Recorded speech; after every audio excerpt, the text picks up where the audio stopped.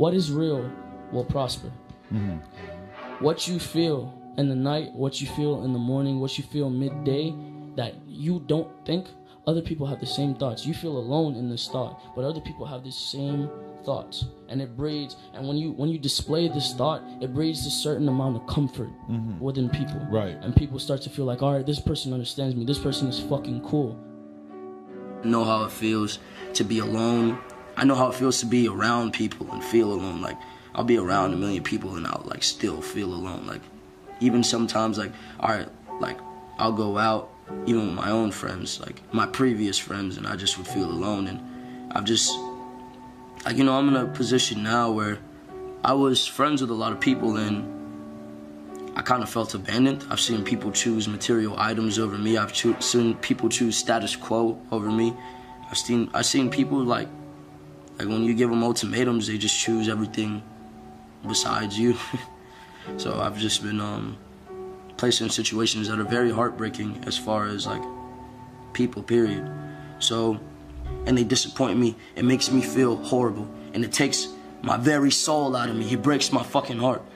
So I don't know, man. It's hard to explain. It's hard to explain. When you know what it feels like to feel for somebody, and when you have this genuine feeling that you get from somebody, and you make that person your source of happiness, obviously it becomes like they become your drug. You know what I'm saying? This girl became like my drug. There's no way. It just sucks when it gets to a point to where there's no way to change what happened.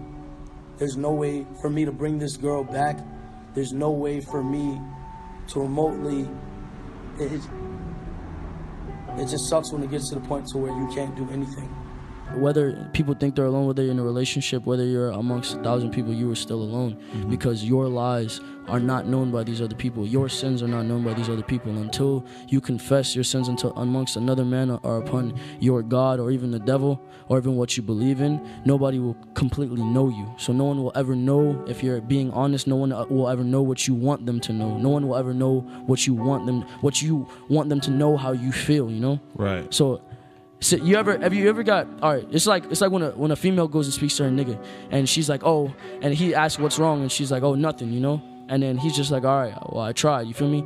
That's not the response you want. Right. That made you feel alone, because this nigga, you feel like this nigga don't care enough to hear what the fuck you talking about, you feel me? So then you get this feeling of being alone, even though you're in a relationship at that. Right. So my thing is, like, I've sinned so much, I've done so much, I've seen so much, and I know what others don't know about me or about this world at that, and it's being alone. So you feel alone because you don't have anybody who truly understands everything that you've been through?